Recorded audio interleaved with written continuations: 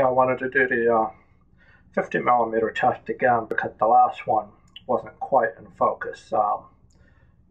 It's a manual focus lens, so I had to kind of stick the broomstick out there, focus it roughly where I'm standing.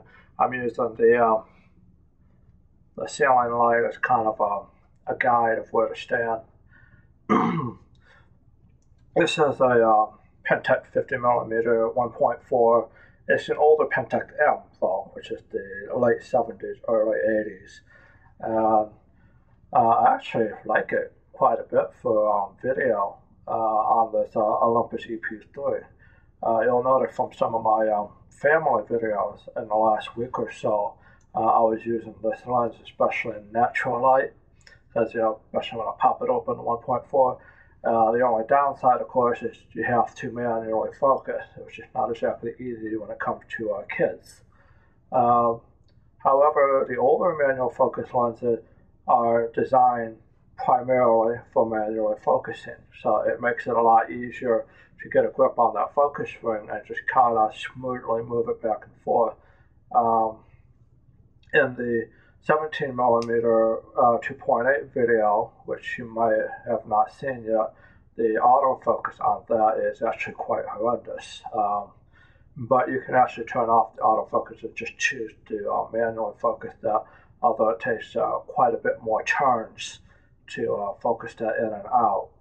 You can change in the menu which direction to turn for near and far, but you can't adjust how much to focus with the amount of turning. Right now, I am using two strobes, one behind me flushing the wall up, and the one right here on the right side of me with a cheap umbrella style softbox. I don't know if you can see the catch light in my eyes. And my walls are actually quite this orange. I just kind of got the modeling lamp behind me kind of flooding it out a little bit.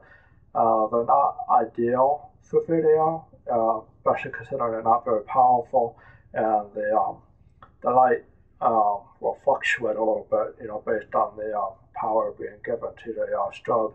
It'll actually dim from time to time when it's telling you that the capacitor is charged and such. And right now the camera is recording in manual mode at 1/30th of a second at f5.6 on the lens itself, and ISO 1600. In the 17mm demo, I had that at 1/60th of a second at f4. But I wanted to give myself a little more depth of field with the 50mm, since I can't easily predict where to stand with it.